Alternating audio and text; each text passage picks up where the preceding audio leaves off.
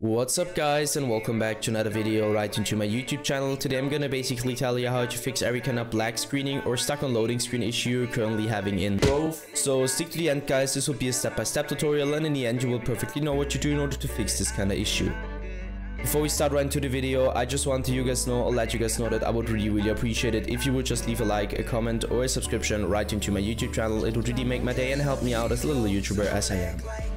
Especially subscribing would be such a big support for me guys. You would support my work on YouTube a little bit, and I'm gonna really be thankful for that, and I'm gonna thank you for that. So anyways, I would just say let's get right started.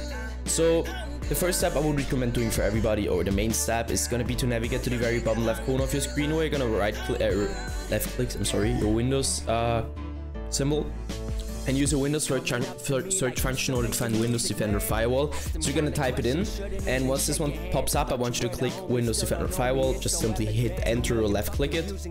Once it pops up, navigate to the top left corner, click onto the second link where it says allow an app or feature for Windows Defender Firewall. You're gonna click on that, and once this tab pops up, navigate to the right hand side, click onto change settings, and go down to allow another app.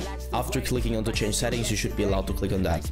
You hit that, hit browse once this window pops up, and now I can't really tell you where it's located, because on every single PC is located somewhere different. You need to search it for yourself, and once you found it, you're gonna hit open, and afterwards you're gonna hit add, and once you hit add, it should be it.